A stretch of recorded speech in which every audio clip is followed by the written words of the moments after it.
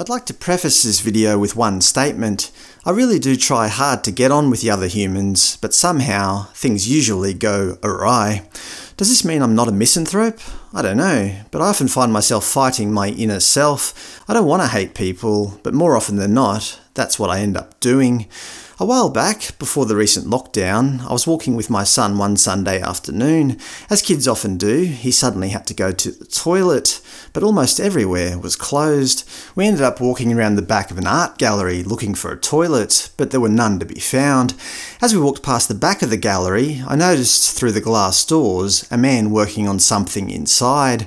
I madly knocked on the glass and explained the situation to him and that my son couldn't wait much longer. The man was kind enough to let us in and use the bathroom. As we were walking out, my son took an interest in what the man was drawing, so I asked him if it would be okay if my son could take a quick look.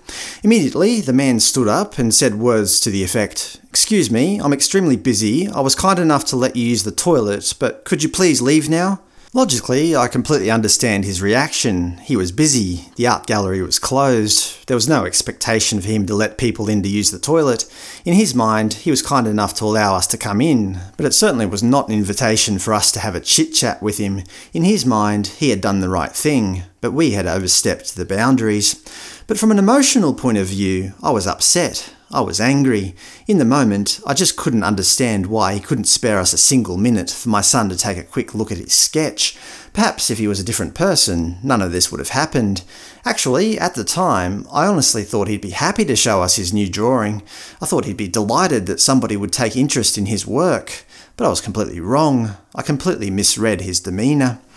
This little situation exemplifies my interaction with the human race. I usually feel like I'm doing the right thing, but I'm often shocked when people react in a completely unexpected way. To this day, I still think about this man almost every day. It still upsets me the way he reacted, despite me logically understanding why he reacted the way he did. For most people, I assume, they would have well and truly forgotten about this little encounter a long time ago. But for me, I dwell on these sorts of things months and even years later. Society, as the name implies, is built on social interaction. Logically, I know I can't exist in this world without having some sort of interaction with other people. If I go to buy a pizza, I have to interact with people. Even if I make a pizza myself, I still have to rely on people to mill the flour, grow the vegetables, and milk the cows to produce the cheese. Unless I produce everything myself, and have my own electrical grid and water source, I just have to accept that I need other people. It would be foolish of me to hate the people that grow my vegetables or supply my electricity, or at least it would be foolish of me to publicly hate them. Actually, the whole idea of money and trade purely exists because of people. If I want to earn some money and live a comfortable life, I have to appease the other humans. If I want people to watch this YouTube channel, it's no good me just saying, "Watch my fucking videos, you ungrateful cunts." I mean, most people would just be offended and tune out.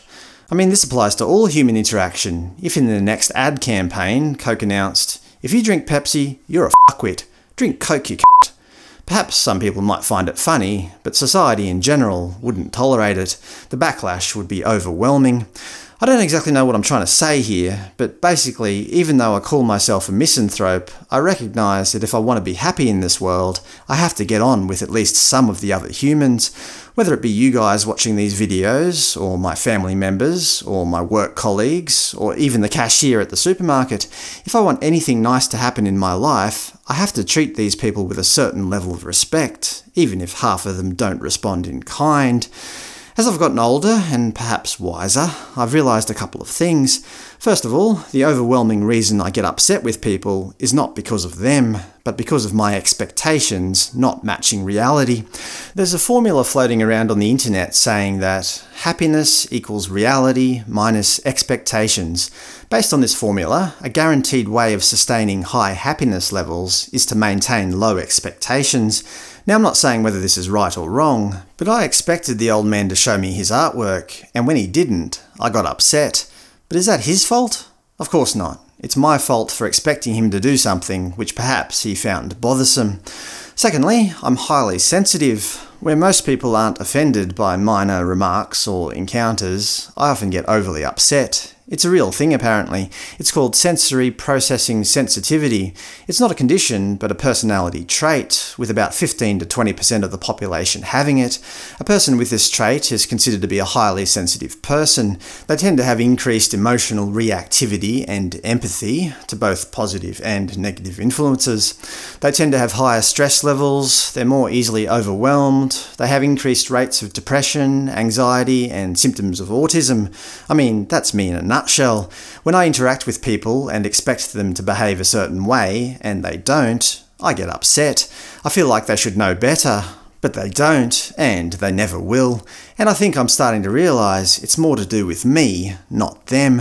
It's just that I expect more than reality can offer. I expect them to be sensitive to my emotions when they're not. And I've got the double whammy of being overly sensitive to how they react to me. I can think of two situations off the top of my head where this oversensitivity and extreme empathy have really thrown me a curveball. Back when I was in primary school, there was a boy in grade 3 who lived nearby. We used to hang out on the weekends and skate. But then one day, he stole my skateboard. My mother and I caught him riding down the street on it. A couple of weeks went past and we hadn't been talking with one another. I didn't want to talk to him. He was no longer my friend.